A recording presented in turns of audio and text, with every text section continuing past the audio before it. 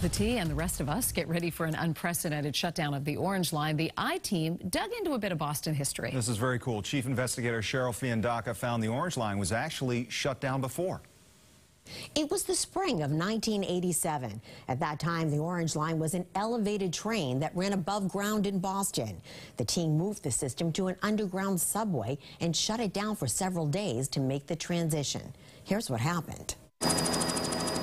As you can see from these Sky Eye 4 pictures, the morning commute along the Orange Line went very smoothly. WBZ reporter Shelby Scott was there for what most thought would be a tough morning commute. I thought it was very well organized. We were all amazed. But for some, it was smooth sailing. Orange shuttle buses loading up front. With Boston police at nearly every corner moving the traffic.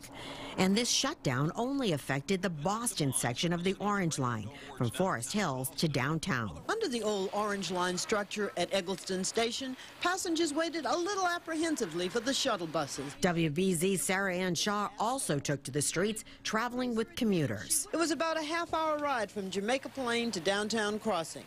Meantime, work was being done on the tracks. We would be moving the old tracks over into the new tracks on the Southwest Corridor. At the time, the T said the new underground system would be more reliable and cleaner. As for navigating the inconvenience, folks we talked to said it wasn't that bad. Very good, excellent, very good service. They were very good. Now I want to find out how I get home. I'm a little later than normal. I usually get here around 8 or 5 past, and I'm about 10, 15 minutes late. It was a very comfortable ride. They're to be congratulated. Yes, they are. Very well run. Riders here hoping the same will be true for them on Monday morning. Boston police say they will have officers out moving the traffic. We should point out again that this shutdown affects all of the Orange Line from Forest Hills to Malden. Managing that commute could be a little more challenging this time. Cheryl, Fiandaca, WBZ News.